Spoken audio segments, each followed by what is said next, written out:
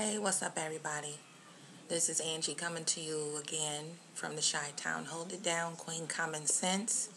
Coming to you in peace and love. Excuse me today. A little under the weather. A little sinus problem, weather change, pollen in the air.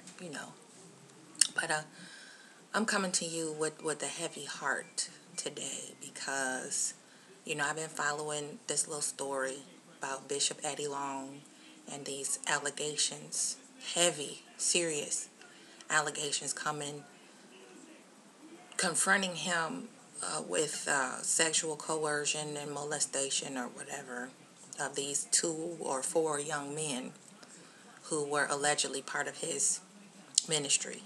And it never ceases to amaze me, in the media, how filth and disrespect and hate and things like that get ratings and get attention.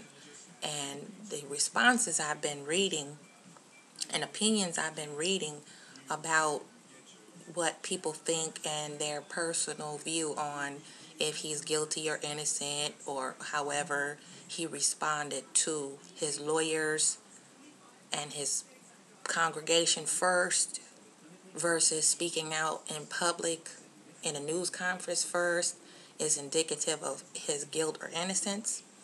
It's almost unbelievable how ignorant some people can be, and it just further confirms to me, in my opinion, how very much so accurately my statement I make often is that common sense is not common at all anymore in a lot of people. Now, personally, you know, what we think and what we feel is our own opinion. Everybody has a right to their own opinion. Everybody has a right to feel however they want to feel. I realize that. However, I'm coming to you from a place of empathy and general human civility for our fellow brothers and sisters. Doesn't matter what culture, what race. This is a shout out to those who have so many filthy, nasty comments and hateful things to say about this situation, because we really don't know what really is the truth. We really don't know if it happened or not. We really don't know what went down.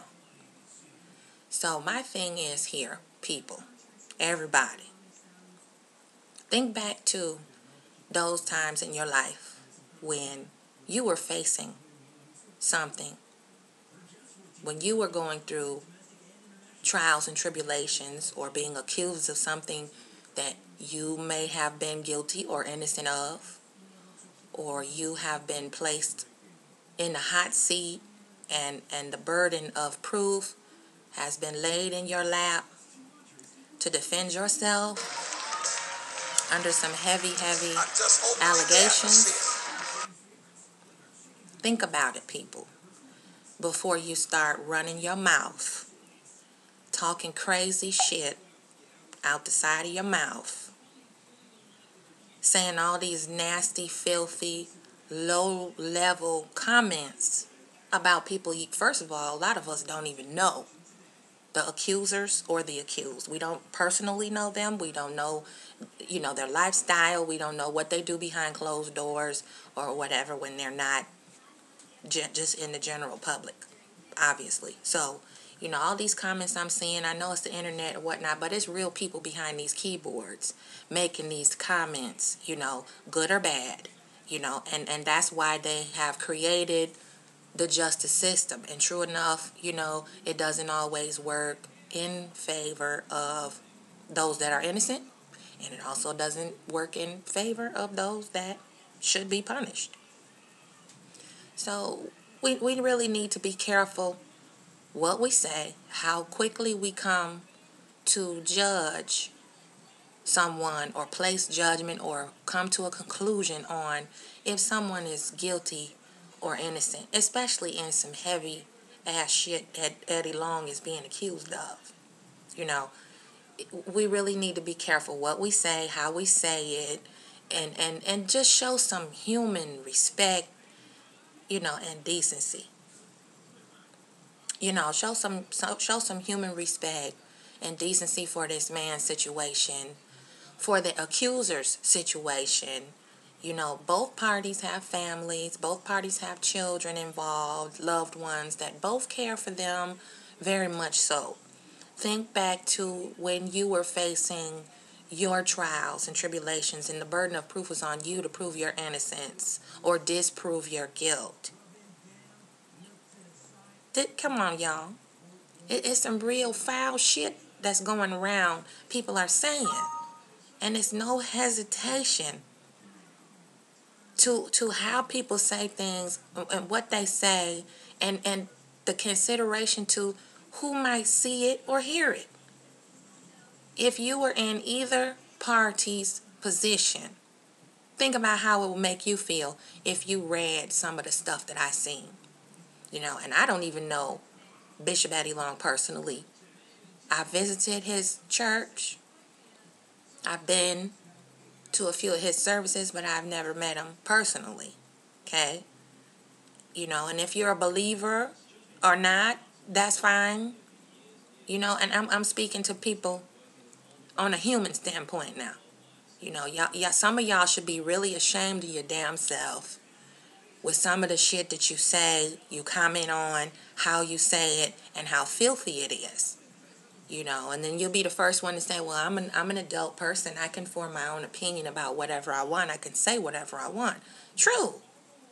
But sometimes you have to be careful and filter some of the shit that come out your mouth and how it comes out your mouth. You have to be situation sensitive. This is common sense. Use your common sense before you open your mouth, because you wouldn't want anyone commenting like that about you or your loved ones or anybody that you're close to that might be going through a tough time like this. So we need to stop all the hate and assumptions and coming to conclusions about people before we know all the facts. Now, me personally, I don't have an opinion really yet until the court case starts and until it's complete. So we need to be careful what we say, how we say it, and who's watching. That's the problem now with the world going through all the shit that we're going through. People are no longer sensitive. People no longer have any filter on what they say, how they say it, when they say it, and so forth. We need to pull back, fall back a little bit, and stop all this crazy talk, all these just underhanded, low-down, dirty commentary we making on people's lives. This is people's lives, people's well-being, people's future that's in the palm of Mother Justice's hand. And it's consistently saddening me to see just how far down the toilet human general civility is in America, in the world today. Some of y'all be ashamed of your damn self. Seriously. I really don't give a care what anybody thinks about what I have to say. But I know I will have a filter on how I speak about and what I think about certain situations and certain people when they're going through some tough times. We have to think about these people's families, these people's innocent children involved. Nieces, nephews, uncles, aunties, mothers, fathers. It's a lot of people involved in this. So before we jump to a conclusion and decide we're going to judge somebody based on what the little bit of information that we've heard thus far about this man and these young men accusing him of this sexual allegations, he coerced these young men and whatever. Think about it. Think about if it was your loved one. Think about if it was your child, your father, your uncle, your pastor. You know, again, I know people have the right to say what the hell they want. Fine. But you don't have to be so nasty. You don't have to be so crude. Now, I tell it like it is, yeah. Yes, I say some things, yes. I tell how I feel, yes. But I'm situation sensitive about it. You know, I'm not just going to run off at the mouth, spouting out all this fire shit out of my mouth, and I only have a little bit of information. I speak on what I know, and that I don't know, I keep my mouth shut. So, you know, we need to practice that a little more. Everything is not based on faith value. You know, face value from what we see. We don't know. We don't know all the details. More to unfold coming with this story. So, you know, y'all keep it tight. Keep it right. You know, be the grown-up, adult, mature-minded people that you really are, and use your brain for what it's for, and stop talking all this shit that you don't know and making all these assumptions that you don't know about. It's other people watching. Children might hear it or might see it. When they get older, they might run across these things that's been said about Bishop Long or the young men accusing him of this shit. It's unfortunate. It's very sad. And it's even more sad that there's millions and billions of people in this world that's ignorant ass motherfuckers who just say shit out the side of their mouth and really don't know what the fuck they talking about, speaking from emotion and not being rational. You know, so that's my piece today. You know, show some empathy, human, decent civility towards your brother, your sister, your neighbor, your family, strangers. Try being nice. Try saying something nice. Try praying for the man. Wishing him well. Wishing his accusers well. That is the best outcome for all involved. Instead of talking all this shit and saying all these negative things about them. Okay? Just do that for me. Please. And y'all keep me up in the highest prayer.